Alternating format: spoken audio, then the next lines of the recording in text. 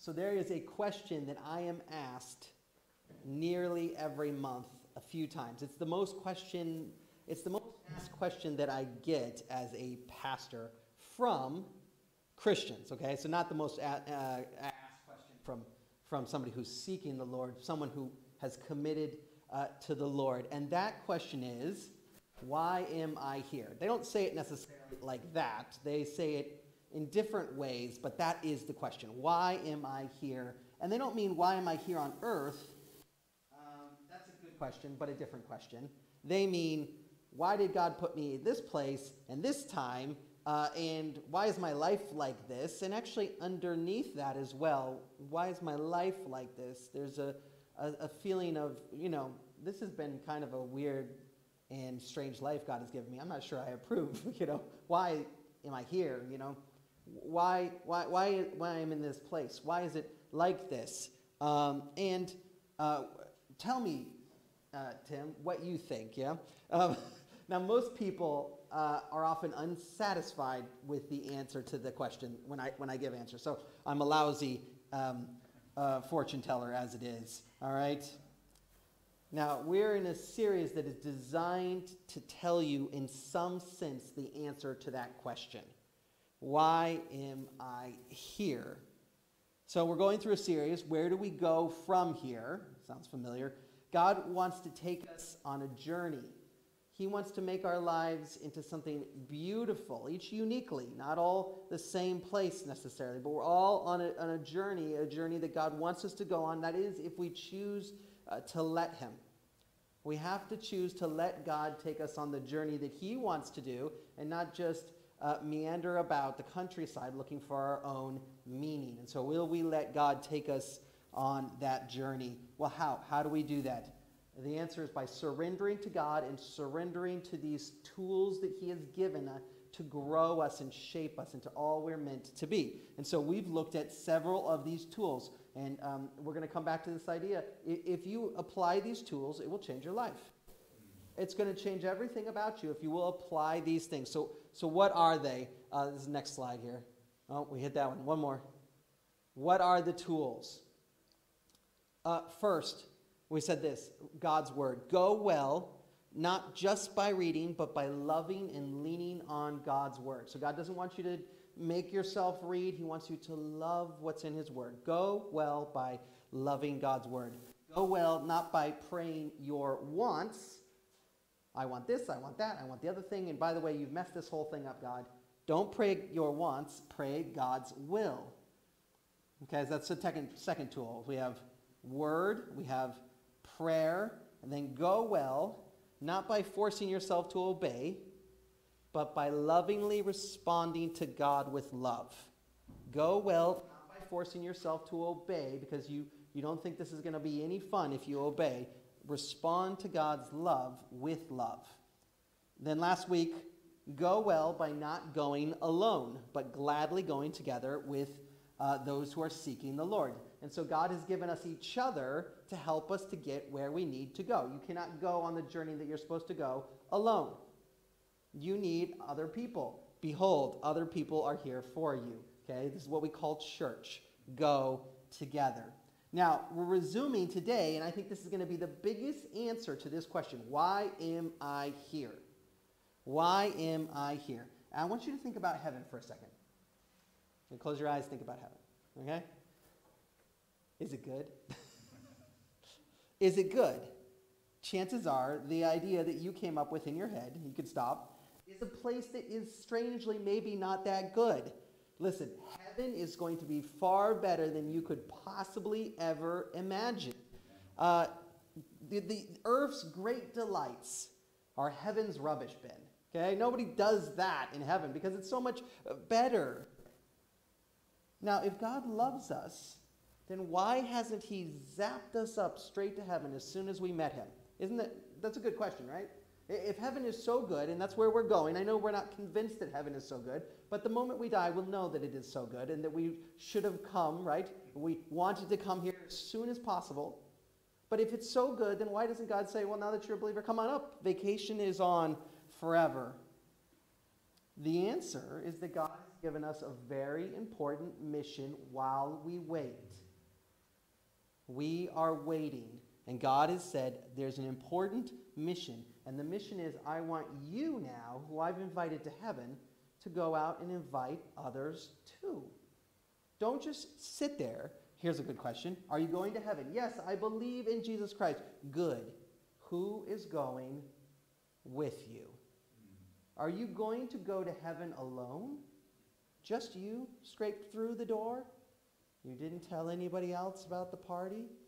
You didn't tell anybody else about the glory and the beauty? I sure hope that none of us will feel that on the day that we meet the Lord. I wish that I could have invited someone else to come. Big idea today. Go well by inviting others to know the same love you received. Go well by inviting others to know the same love you received. So let's start by noting that God has actually commanded us to invite others. Okay, he's commanded us to invite. Now this, it turns out, is something that people debate a lot. So theologians and actually people who don't want to do evangelism, they debate quite a bit that they don't have to do evangelism. Okay, here's how it goes. They say, it's mostly not theologians, by the way. It's mostly just people not wanting to do evangelism. They say, listen, it's not my spiritual gift. Have you ever read Ephesians 4:11? I can tell you it says that there are evangelists there. So look, there's a spiritual gift of evangelism. That means I clearly don't have that gift. So, and besides, I really don't want to do that. So let's let that person handle the sharing the good news. As for me, I like having a nice cup of tea and just sitting around with some friends, and that's what I'll do, okay? Let's consider Jesus' last words to the disciples before he rose. Matthew 28:18. Does everybody know it? Who knows it? 28:18. Go into all the world and make disciples. Okay, we'll come back to what disciples might be. Go of who? You said the nations. Disciples of the nations, or disciples of the pagans. That's the nations. It just means somebody who doesn't know God. The other people outside of God's kingdom. Go to people who don't know God and make disciples of those people, teaching them to... What did you say? I heard something. Observe. Teaching them to observe all that I have commanded. And lo, I am with you to the end of the age. Okay, so that was on my head. I hope I didn't mess it up. But listen, lo, I am with to the ends of the age. So somebody follows that up with, that's for the disciples, isn't it? Well, I mean, if it's for the disciples, then why does he say, I'm with you to the end of the age? Because they died. The age didn't expire. It goes on. It hasn't ended yet. In fact, Matthew 24:24, I'll just read it to you. This gospel of the kingdom will be preached in the whole world as a testimony to all the nations, and then the end will come. Here's what God is saying to you. I have this mission, and here's how the mission works. After every tribe and every people, everyone upon this earth, after they all hear the great news that Jesus loves us, that God has loved us and died for us in Christ, after they hear that message and all of the people are invited to the great feast, then I will return. That hasn't happened yet. Which means that those promises there, like I will be with you, no one has a problem with saying the Lord will be with me. That's a great thing. I will be with you. Those are ours. But also the command, go and make disciples. That command is for you. Now, you can't make disciples unless you tell them about what is this good message that we have. That's how it starts. You go to someone who knows nothing of God and you say to them, can I share about what's going on in my life and what I found this incredible thing? It will not happen unless we actually open our mouths and talk about Jesus and also something else. We're going to see that in a minute. We have to show the gospel in two primary ways. The other day I was talking to a lady, and she said, I heard some funny things about a man on a tree. Okay, that's what she said. I heard some funny things about a man on a tree. She'd never heard the gospel. There's work to do. By the way, if somebody says something like that, what you say is, I'd love to tell you. Yeah, I'd love to tell you about that man. I know something about that man on the tree. Okay, so that's point number one. Let's now consider two important ways of inviting others into God's love. First, we invite by what we do. This one's important. Everybody focuses on this one, but this is really important. So let's turn to Matthew 5:13. How do I share the gospel? We share it by inviting by what we do. And we can start in verse 13. You've heard it already. You are the salt of the earth, but if the salt loses its saltiness, how can it be made salty again? It's no longer good for anything except to be thrown out and trampled underfoot. You are the light of the world. A town built on a hill cannot be hidden. Neither do people light a lamp and put it under a bowl. Instead, they put it on a stand, and it gives light to everyone in the house. In the same way, let your light shine before others, that they may see your good deeds and glorify your Father in heaven. So there are two pictures, salt and light here, and they are pictures of things that believers have that nobody else has. Okay, not everyone in the world has salt. Not everyone in the world has light. It's a special gift from God into the life of believers. And God is saying, take that thing and use it. Don't lose it. Don't lose this important thing that I have given you. So we'll talk about salt first.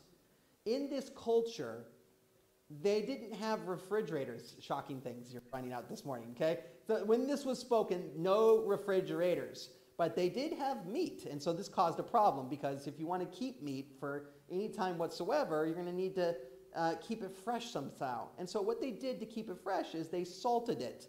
They salted it, and it preserved the meat. It took out the moisture so it didn't rot.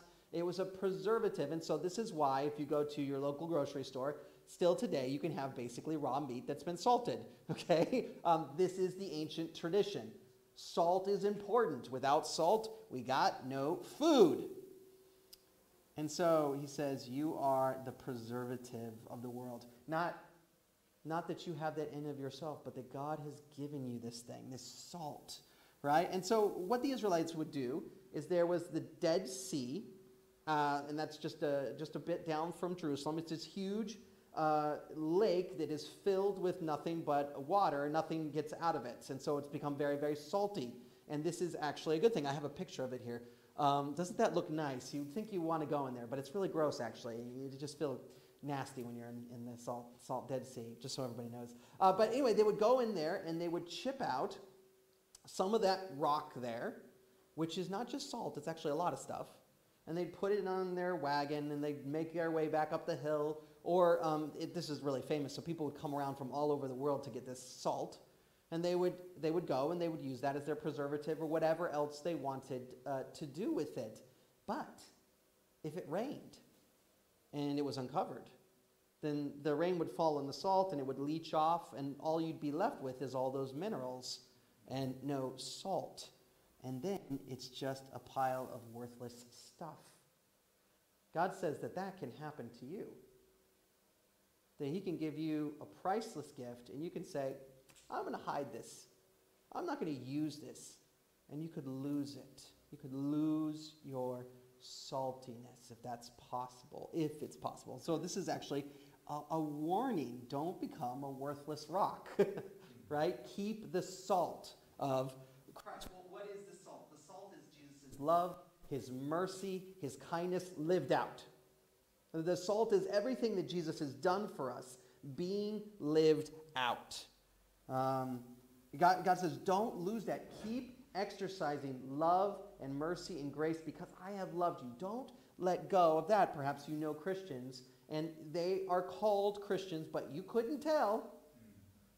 They don't do anything unique. And you know what God says about that individual? He's got a big plan for the whole world, but there's a guy who doesn't want to live for the Lord. And God says, well, I can't do anything with that. I'm not going to put him in my plan. I'll just use somebody else over there. That person's willing to be used. I'll use that one. Don't let that happen. And the way you don't let that happen is you let God's love challenge you to love others. Now, remember, we had a lesson called personal holiness. So go back and look at that lesson on personal holiness. That's actually what you need to do. Keep fresh in God's love, and you will go and share God's love. Now listen, think about a gospel tract for a moment. So you guys have seen those little gospel tracts? they're really good. Has anyone else noticed that these are like very good statements of our faith? You open it up and it says exactly the right thing. They've worked real hard on it. And that gospel tract will change absolutely nobody unless they encounter a real gospel tract, a tangible gospel tract, a gospel tract with hands and feet. And so if you don't love someone, they're not going to be loved from the Lord. If you don't show kindness and mercy, they won't receive the kindness and mercy of the Lord. This is how it works. This is how salt preserves. It is used. Okay? And so it's actually, if you think about this, it's one thing to know the ocean is vast and huge. We shared this in a prayer meeting once. It's another to be swept up in the ocean. Have you ever been caught in the waves of the ocean and then you realize, wow, this thing is big and powerful? Living out God's love helps people to feel the breeze of heaven, to feel and to smell the ocean of grace. Okay, you're the means for them to go from head knowledge, I have a tract, into here's the gospel lived out, and I know that Jesus is real because God's love is present in them. Now, let's think about light of the world. Salt and light. A city on a hill cannot be hidden. This is the city on the hill. So they would have been able to see this when Jesus gave the Sermon on the Mount. And it lights up during the night, and it's just down the road. So they would see this particular city, and it would just light up, and you couldn't miss it. If you are walking around the Galilee and you're trying to find a city during the night, it's pretty easy, okay? You know the way home, it's lit up. And Jesus says we need to be like that. And then he gives an example. Don't hide your light. Don't put it under a basket. Don't take your light. Who takes a flashlight and then takes, a basket and puts it on top of it so it can't be useful to anybody? It's actually a very selfish thing to do. I have the light, but I'm not going to share it with anybody else. God says, take the light I've given you and reflect it to somebody else. Surely you've done that, or you've taken, like a mirror and you've reflected onto somebody's face. Do that with God's love. Do that with God's love. Here's our verse 16. In the same way, let your light shine before others. They may see your good deeds. They may glorify your Father in heaven. What is this light? What is this salt? It's God's love lived out. And God tells you, he's saying, go and live out your love. Why? Because otherwise, people will never know me. They will never glorify my Father in heaven. Go and live out your light. Go and live out the love that God has given. Reflect that love through tangible deeds. And at least outdo your neighbors, for goodness sakes. Have you guys noticed this? That there are people who do not believe in the Lord, and they are very interested in looking like they have things together, and they're actually nicer than the Christians are. Have you guys noticed this? Have you noticed this? I have a neighbor who's extremely nice. He puts me to shame. God says, listen, you are not living out my love. This is a challenge for you. That person doesn't even have God and they feel like they should love others. You have me. You have the cross. Go and live it out. That's point number one. The first way we share good news is through changed and loving behavior. Your neighbors need you. Your neighbors need you. You are the expression of God's love for them. Don't neglect them. Next point. The second way we invite is speaking as ambassadors, and we use words. Okay? We speak as ambassadors, and we use words. This is 2 Corinthians chapter 5. We're going to be in verse 16.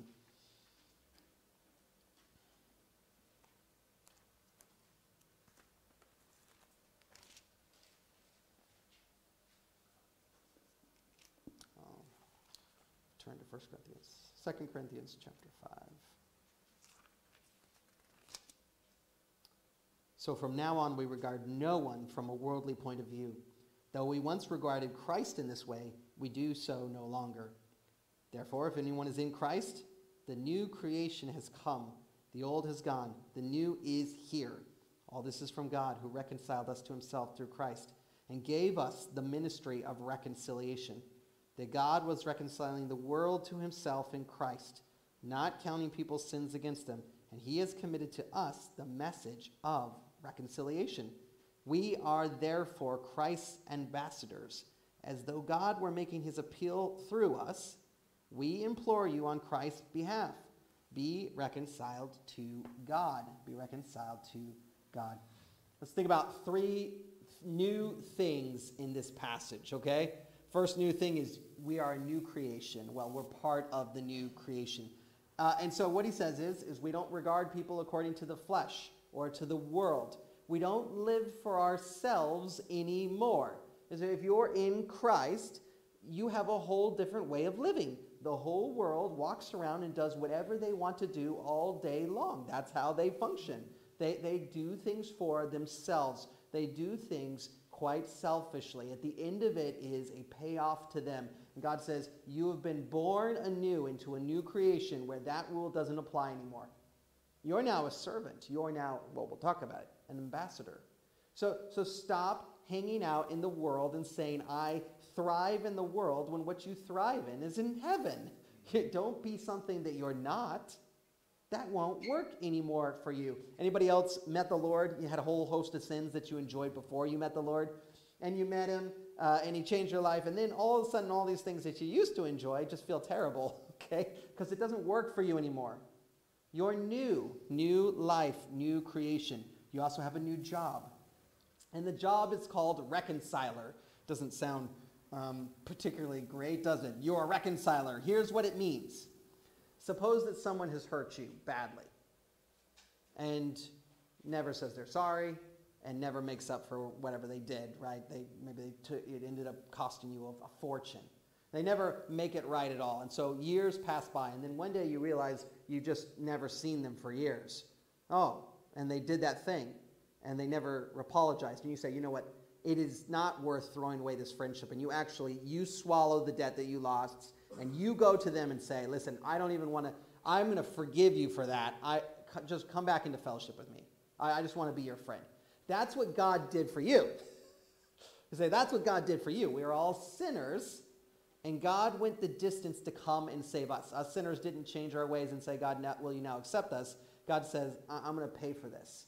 And so Christ has died for us to bring us into the presence of God, because he loves us.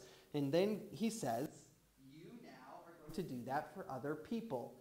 Help them to be reconciled to me, as I've already been reconciled to you. You go do what has been done for you. That's what you do from now on. Have you thought about how that would change your behavior as you are talking with individuals, to think to myself, this conversation is actually not much about me, it's about them, and it's specifically about getting them to be closer to the Lord who loves them, bringing them back into a relationship with God. We are reconcilers. That is our job. Remember what I said? Why are we here? We are here to help the world come back into a relationship with the Lord. That is why you're still on earth. It's your new job here. And we're the best sort of salesmen. There are salesmen that are really annoying. And they're really annoying because what they sell you, they don't care for themselves. And you know it. Okay? So here they are telling you about this great product. I go to restaurants. In America, you can do this. You can say, what's on the menu? What do you like, right? And they'll say, I like this or I like that. Here you say that, and they're like, just order your food already. I don't know. I don't know what the deal is. It's very unfriendly, you know? And still, there's tipping. It's kind of crazy, okay? So just order your food already. But you say, what's on the menu? What do you like? And I've asked that question several times in America, and they look at me and they're like, I like this item. And you just totally know that they don't like anything on the menu. They wouldn't eat here if they had the choice. Have you ever seen that happen? You go to eat something and you look in the back and they're having their lunch and it's from a different place. They got like pizza from the place next door. That's like a lot of Christians. Oh man, I don't want to share the gospel. I don't even like the gospel. I don't even want to give people this. I don't even partake of this myself. And God says, actually, there's nothing better than somebody who says, listen, I want you to have this. It's going to cost your life. But you know what? I couldn't think more of Jesus Christ and the cross. And you know what? I am his number one fan. And guess what? I needed this myself. And I have it every day, okay? When you find someone who really actually loves what they're selling and what they're selling is really good and valuable, then you go, okay, wait a minute, now think about this actually. You see, why does anybody not want to come to Christ when they look out at us and they see that we're totally uninterested too? But we should be interested. It is the power to change us. It is the power to change them. And we are going to the most wonderful places. You are a reconciler. Are you reconciling? Now, new behavior is the last one. So we have 3 news. New creation, new job, and new behavior. And the new behavior is we speak out this news. Okay, it says here that we are ambassadors. And God is imploring through us. And this is true. Okay, God is using us to speak out his message. That's his plan of getting the word out. Is that he takes all the broken people, and the broken people walk around and say, I was broken, but I can be fixed in Christ, and you can be fixed in Christ too. That's the plan. Because that's way better than having a perfect human being who never makes any mistakes, because that guy, they're just going to kill. That's what happened with Jesus.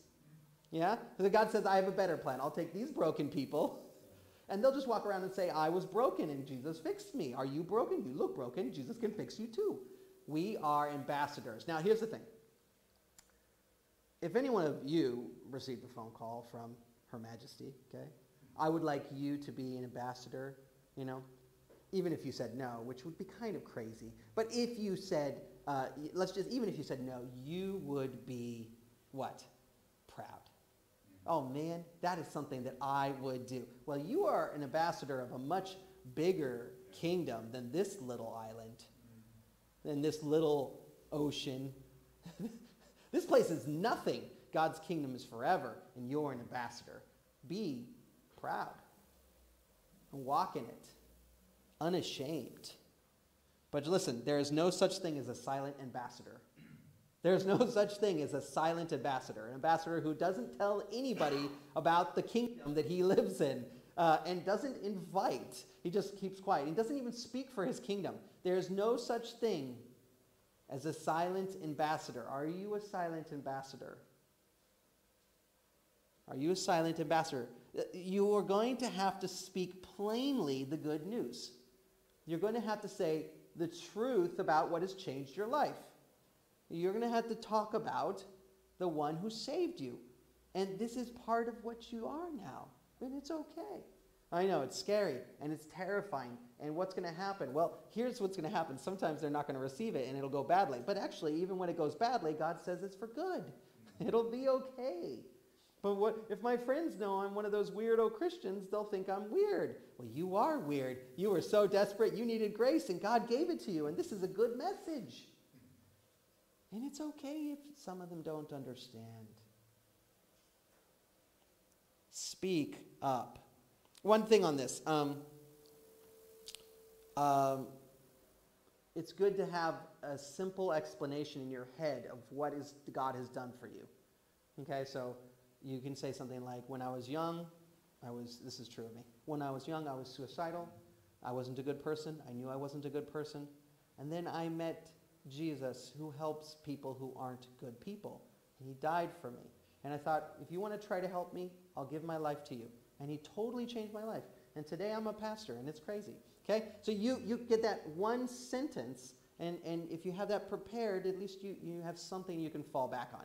You're so scared, you don't know what to say. Well, I have my one sentence. I can say that if I need to. Okay? So that's a little last point.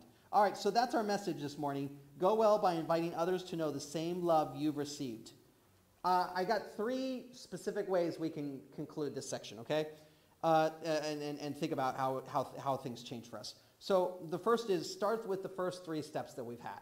So everybody remember the first 3 tools that God has given us. Read about God's word, love God's word, accept God's word, pray back God's will to him. God, I want this thing that I just read to be the case in the world. And then don't just pray it to God. Go out and reflect God's love and do what he asks you to do. if you will do those three things, then the evangelism is going to take care of itself. Really, it will. You can just don't even worry about half the things I've said. If you are willing to pray, to read God's word, to love it, to pray, God, your will be done. I want to see your kingdom come. And then to want to go and live for the Lord. Well, God says the best way you can live for me is by going out and loving others nonstop. And perhaps you'll get the opportunity to invite them to come into the kingdom. You'll be excited about that. So if you'll do these first three steps in our series, this step will get taken care of too. Will you do the first three steps? Because if you come to this series and you hear that you can do all these things and it will turn your life around, and then you don't do any of these things day by day by day, you've missed out on the blessing that God has for you. And I'm going to remind you of this next week. We have a sermon. Please do not walk away and say, I'm not going to wake up in the morning and read my Bible, and I'm not going to pray in the morning, and I'm not going to do what God says. That's not the appropriate response to this.